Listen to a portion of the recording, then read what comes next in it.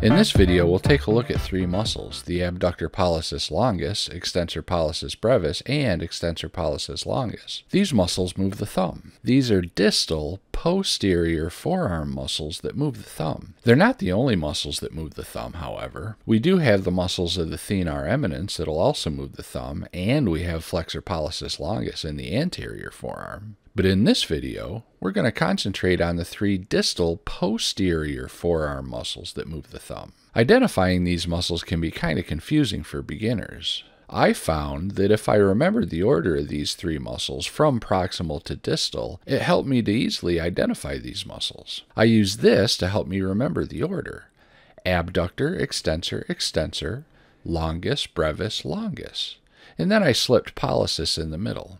These three muscles form the borders of the anatomical snuff box. It's been said that people used to sprinkle their snuff into this depression before snorting it. Maybe they used it as kind of a measuring spoon? Who knows?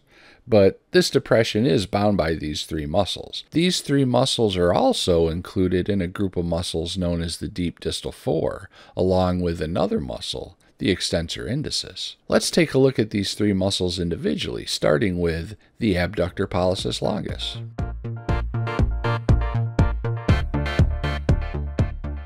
The Abductor Pollicis longus is the most proximal muscle of this group. It attaches to the radius, ulna, and thumb. Specifically, it originates from the middle one-third of the radius, ulna, and interosseous membrane. Its tendon runs down past the anatomical snuff box and inserts onto the base of the first metacarpal, the one associated with the thumb. This is one case where the muscle is named longus, however, its tendon does not go all the way down to the distal phalanx. Usually when you see longus in the name of a muscle, it goes to the distal phalanx. When it contracts, it performs its name. It abducts the thumb, or pull that first metacarpal away from the palm, as we see here.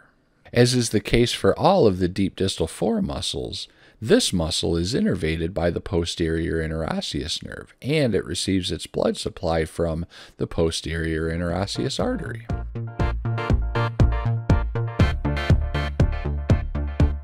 Extensor Pollicis brevis is up next. It attaches to the radius and thumb. Specifically, the Extensor Pollicis brevis originates from the distal one-third of the posterior radius and interosseous membrane.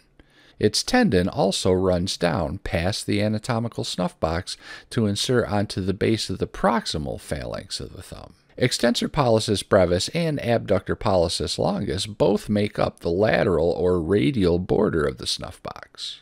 An interesting thing about these two tendons is that they share a common synovial sheath. This means people are more prone to inflammation and injury here. Friction between these two tendons from excessive movements of the thumb can cause inflammation and lead to de Quervain's disease or stenosing tenosynovitis. When this happens, it makes it difficult to do this. And this actually is called Finkelstein's test, and it's performed as an orthopedic test to figure out whether someone has this de Quervain's disease. Now, when the Extensor Pollicis brevis contracts, it performs its name, meaning that it'll extend the thumb, and it does so at the metacarpal phalangeal joint and carpometacarpal joint. Like the other muscles in this video, it's innervated by the posterior interosseous nerve and receives its blood supply from the posterior interosseous artery.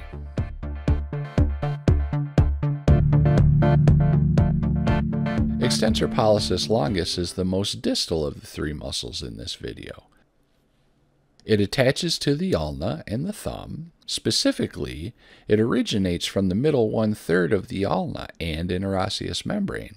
Interesting thing about this muscle is that the long tendon of this muscle will wrap around a bump on the posterior radius called Lister's tubercle. It does this to get extra leverage for pulling the thumb into extension. The tendon then inserts onto the distal phalanx of the thumb via the dorsal digital expansion. And this tendon also forms the medial border of the anatomical snuff box. The tendon, as it wraps around Lister's tubercle, performs like a pulley, so when the muscle contracts, it will act to extend the thumb. And like the other muscles in this video, it's innervated by the posterior interosseous nerve and receives its blood supply from the posterior interosseous artery. I hope you found this video helpful. If you did, please consider clicking like and subscribing to my channel. Don't forget to turn on notifications to get alerted to all my latest videos. For more helpful anatomy and physiology study resources, visit www.humanbodyhelp.com.